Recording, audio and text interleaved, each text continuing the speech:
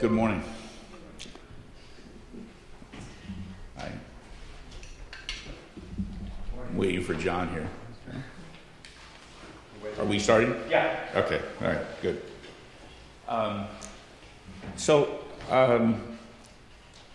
We go from the heavily empirical to the totally anecdotal. I asked for some time to talk a little bit because of the work, international work I'm doing. There are some issues about evidence use that I'm observing, and so this conversation is based more on personal observations, and one might think of it as more a pre-research discussion because I think there's important work to be done here. But this what I'm going to say today rests just on is experience-based evidence from experience, certainly not from any research. Since 2005, I've been doing a considerable amount of international work. CPRE at TC now has projects, fairly large projects in 5 countries, and we're negotiating work in 3 more countries right at the moment. And of course, Teachers College has projects, large projects in additional places, and I'm now the Associate Vice President for International Affairs, so I also get involved in some of those other projects. But my comments are going to grow very heavily out of CPRE's experience in Jordan, Palestine, Thailand, Mexico, Poland, which are places where we now have active projects. So, just the general observations. Internationally, there's an increased amount of investment and evaluation. Up until a few years ago, for example, the World Bank did very little evaluation work. Now it's made the decision that projects ought to be evaluated and created an initiative to do that. USAID had cut way back on spending on evaluation during the 90s and the first decade, and has now decided that it needs evaluation data and has ramped up investments in evaluation. There are some new mechanisms that have been created for sharing knowledge that comes out of international evaluations. There's something that probably most of you know about. There's an international initiative for impact evaluation that, for example, if you go on their website, you're going to find the results of almost 600 RCTs that have been conducted just in the last 5 years. And the International Initiative for Impact Evaluation is the 3IE initiative. Actually funds evaluation work and has funding from Gates, but also from most of the major national aid organizations, USAID, Canada, Denmark, Germany, whatever, all fund. I'm sorry, what? Is that the Campbell? No. This is not Campbell. This is a totally independent initiative. And not, as far as I can tell, not connected to Campbell either, which is interesting. But Campbell would be another example. There's also increased investment by the bank and by USAID and by the 3IE in knowledge synthesis, beginning to produce documents that try to pool information across studies. And of course, there's an increased use of benchmarking, which is I think a much more problematic kind of activity, which I'll come back to as well. At the same time, in the countries in which we're working, I observe very little change in ministry behavior. Ministries are still mostly focused on what I would think of as fads. Not to say that they're not useful, but they're adopting them because of the faddishness of them, not because of any evidence. So there's a big interest in the use of tablets, a lot of interest in inquiry and project learning, and a lot of interest in decentralization. And most of the decentralization work is not being motivated because of research that shows that it engages the community or provides more support for children, but being done purely and simply to pass on financial responsibility from central governments to local governments, without any understanding of the inequities that they are walking themselves into. They're recreating, in many countries, our state system of finance with all of its problems. But so I don't see the ministries. In the ministries, you see a very heavy reliance on trusted expatriate gurus, and not particularly on evidence of any sources of evidence, but individuals who people have connected with, often in their graduate education in the UK or the United States. And these relationships are much more important than the person's academic status in the home country or their expertise, evidence of their expertise. So I can just give you one example of this. We have a big project in Thailand in science and mathematics. There's a parallel project in Thailand run by the ministry that's being totally shaped by an assistant professor from Corcoran State, who happened to do graduate work with the woman who now is the head of the Office of Basic Education. And so, and that kind of relationship is pretty common in Southeast Asia, but and also in Jordan and Palestine. So, I think that's not so unusual. Research offices exist in the ministries, but they usually have very they don't have much influence. They're usually way down on the food chain and are not part of policy discussions. So I'm going to focus my comments here mostly on USAID this morning, not singling them out, actually more out of self-interest than out of the fact that they're any different than anyone else. The self-interest is that Teachers College is in the moment actively engaged in pursuing some contracts with USAID. So understanding their culture and how they work has been a preoccupation of mine for the last 6 months. So they're an organization that at this point I know a little more about, and therefore want to make a few comments about. USAID has set 3 goals for education, 3 strategic goals to focus on between now and 2015. Goal 1 is to improve the reading skills of 100 million children by 2015. And counting up to 100 million is very important to them. They're much more, at this point, very preoccupied with that number, of getting to that number. Goal 2 is improving the capacity of tertiary and workforce development programs. And goal 3 is increasing equitable access to education in conflict and crisis environments. And again, with a specific target of 15 million learners. Here we're talking about, Afghanistan, Kosovo, Rwanda, places which have had internal political conflict and crisis, Southern Sudan, places of that type. I'm going to focus the comments on goal 1 because that's where we at TC have been focused, and because I think there's some interesting issues that come out of that. So about 6 years ago, was supporting actually from the Hewlett Foundation. Mike was there. It was support from Hewlett and others. RTI, which is the Research Triangle Institute, which is a major contractor with USAID. It's probably the biggest contractor in education for USAID. Pulled together people to develop an assessment for reading. And the motivation for this was because of evidence that existed that while during the 90s, 80s, 90s, and first part of this century, there had been a big increase in access to primary education in developing countries. There was evidence that, in fact, that increase in access had not done much to increase the quality of outcomes.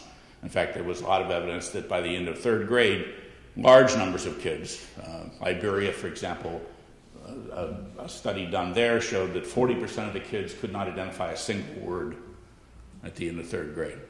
So you had a lot of kids who were engaged in seat time in schools, but there wasn't much going on. So there was a lot of interest in trying to develop some way of assessing quality. Now, ironically, what's happened especially in Africa, is that the World Bank and UN's push for access has actually undermined quality. So in Malawi, for example, which used to have a school system that was in which there might be 25 to 30 kids to a class, now the average class size in Malawi is 80. And in Mozambique, it's 70. And I mean, so you've increased access. Kids are going to school, but you haven't been able to increase the resources invested in education to in a parallel way. So yesterday, Richard told me in the United States, the number of teachers we have, number of staff we have, has been growing at a rate 2.5 times the rate of students. Well, in the developing world, it's the opposite, exactly opposite of that. So we have in Malawi an average class size of almost 80. I'll come back to that in a minute.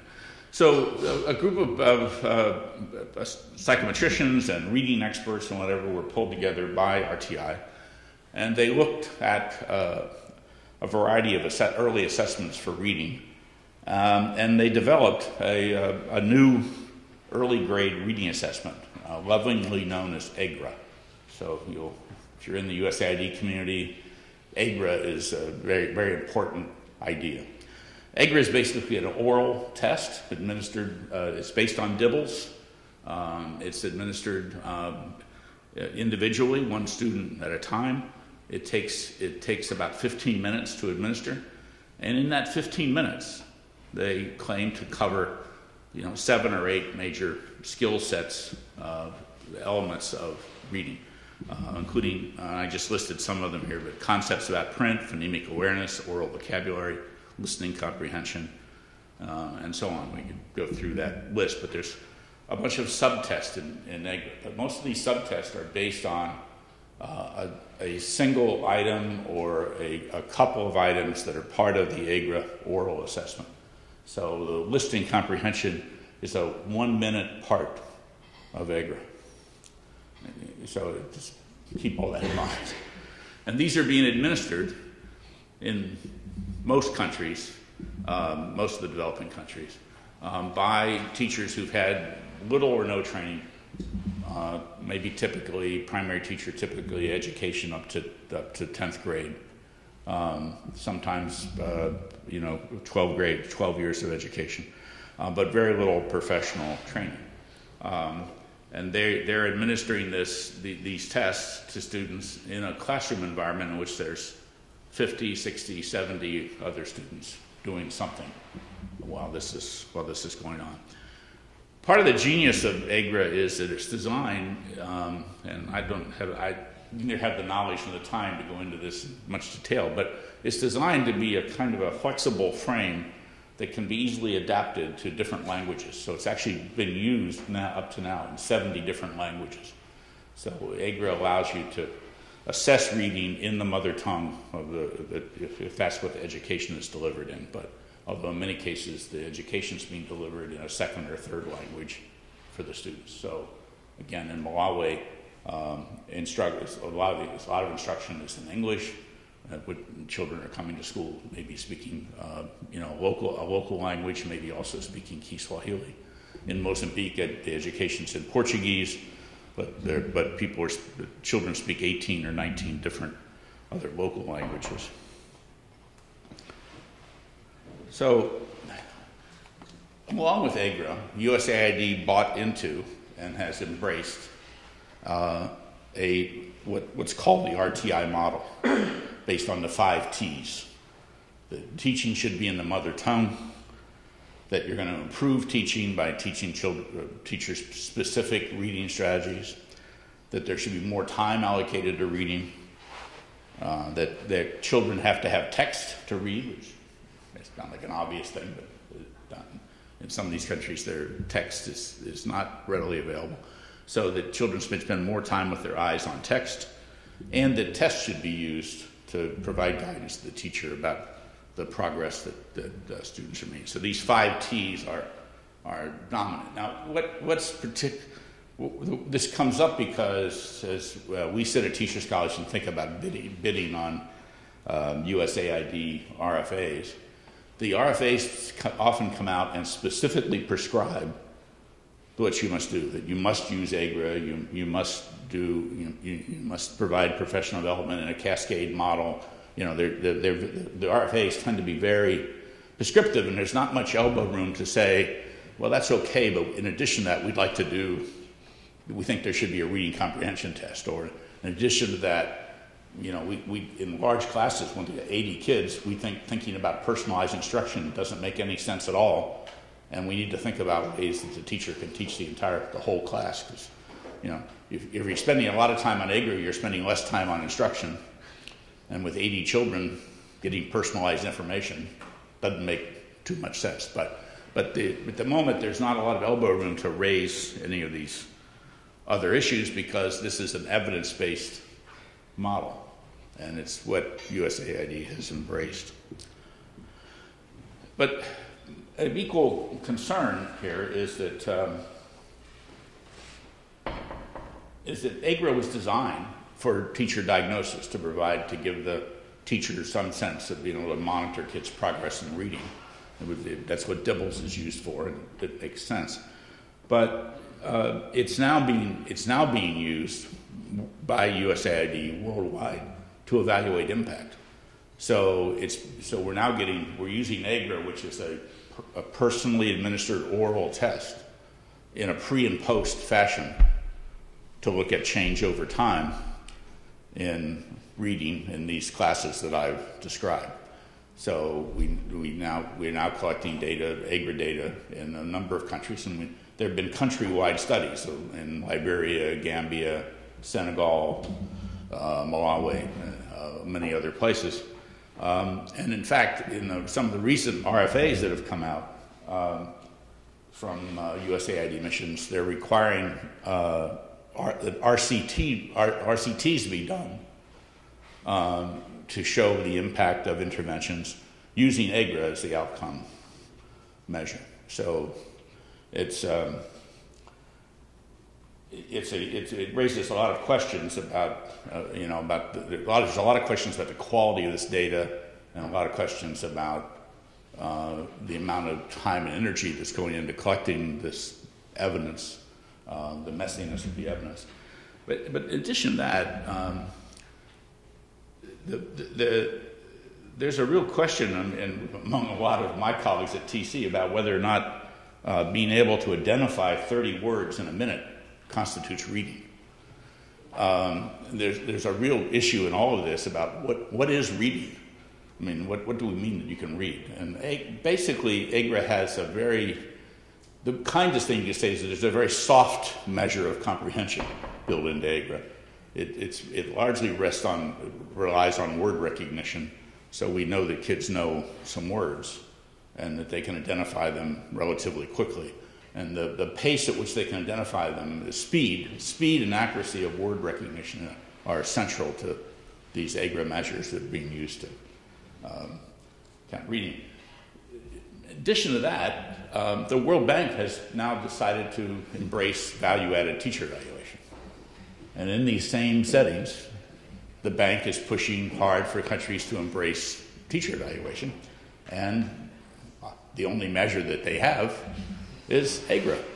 So now AGRA is going to become part of teacher evaluation, and that's an active discussion in at least half the countries we're in, and I'm sure in a bunch of others, because the bank is pushing this idea fairly aggressively. Just a word about RCTs. So here's another interesting thing. There's the last 5 or 6 RFAs have been released by USAID. And these RFAs are released by USAID missions, but they follow the guidelines set centrally by USAID generally. And the last 5 or 6 of them have required RCTs. But the RCTs are to be done in year 1 or 2, and they last 1 year. Right?